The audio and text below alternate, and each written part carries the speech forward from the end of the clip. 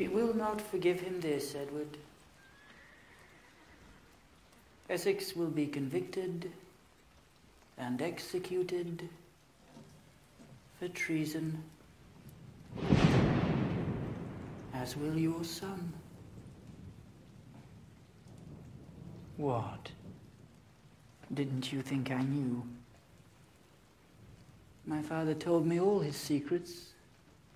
All of them. Though the most fascinating was not made known to me until after his death. He hated you, Edward. But still, he married his only daughter to you. He wanted his grandson to be an earl. No, Edward, he wanted his grandson to be a king. Elizabeth had several bastard children, Edward, not just Essex and Southampton. She was 16 for the first. Bloody Mary was still queen, and our future Gloriana was out of favour.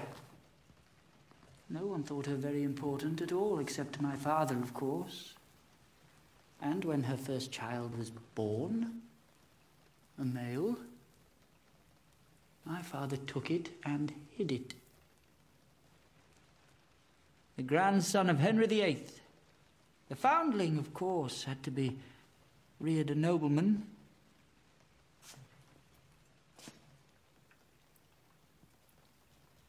John de Vere, the previous Earl of Oxford, agreed to accept the task. You lie! Stuart! Why do you think he worked so hard to become your guardian after your father died? He had it all planned, years in advance. He would teach you everything he knew about statecraft, marry you to his daughter, and after Elizabeth's death, proclaim you heir.